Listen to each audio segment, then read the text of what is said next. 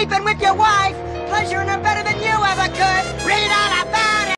Now, we all know that Grand Theft Auto 5 and Grand Theft Auto as a whole, as a franchise, is a satire of modern America. But did you know north of the map of Grand Theft Auto 5, at the base of Mount Chiliad, lies a location that references one of the biggest political movements in modern history, that being Occupy Wall Street. Occupy Wall Street was a nationwide protest in 2011 in reaction to the recession of 08 to 09. It was also a protest against the housing crisis, offshoring jobs, lobbying, income inequality, and capitalism as a whole. During the Occupy Wall Street protests in New York City, the Occupy protesters ended up creating an autonomous zone out of the park. The camp had its own open kitchen, hundreds of tents, and they even occupied a nearby library. This occupation went on for months. They would march across the city and would often end up having brawls with law enforcement.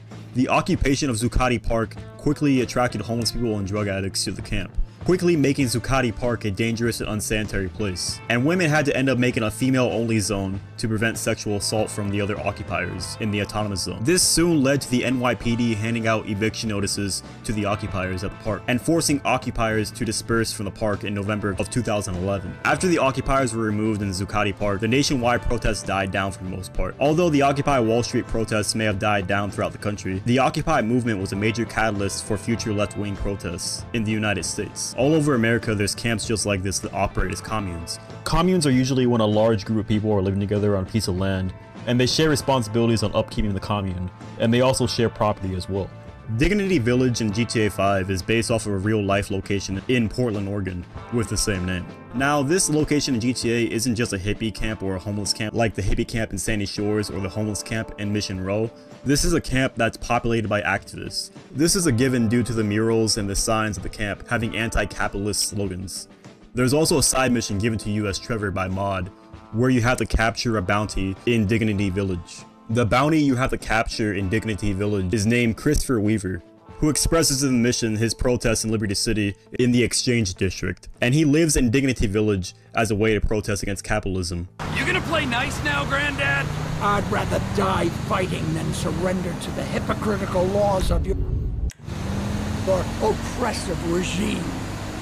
Although you did, in fact, surrender.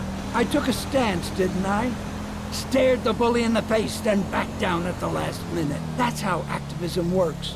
Not that I'd expect a mindless drone of the nanny state like you to understand. Whatever. You know, I never realized hobos were so well armed.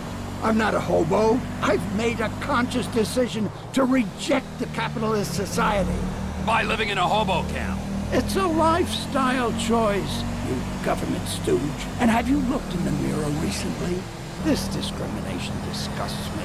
I only just got out of jail for that sit-in protest outside the Exchange in Liberty City. Such a sense of the power of group action until we all turned on each other.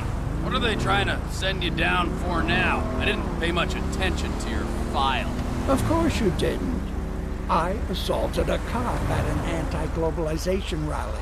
Beat him up with a fire extinguisher. And I'd do it again. Screw the police. Nothing but mindless stoolies of the totalitarian regime. You're preaching to the choir, Pops. What? You're worse than they are. A paid thug of a corrupt legal system rounding up agitators for the ruling autocracy? A puppet on a power trip. I just wonder who's got their hand up your ass. Whoa! Hold on there, Socialist Santa. If you want an anarchy off, I will take you down any day. I wreak indiscriminate mayhem on an hourly basis. And secondly, no one has a hand up my ass. Would you like to look? Listen, nobody's more anti-establishment than me, old man. I hate authority, so watch your tone. Oh, I'm sorry. Hired mensch of the dictatorship. I believe the occupiers in Dignity Village are squatting on somebody's property. And the property itself is like a vacation home that the occupiers took over to squat at and create their commune at. Now that's just my little history lesson behind Dignity Village and the real life, real world, I guess you can say history around it. Now I really hope you guys went on to enjoy this video, and if you did, a like and comment would be appreciated. Subscribe if you're new to the channel. We're on the road to 1,000 subscribers, and I really hope to meet that milestone by the end of this year.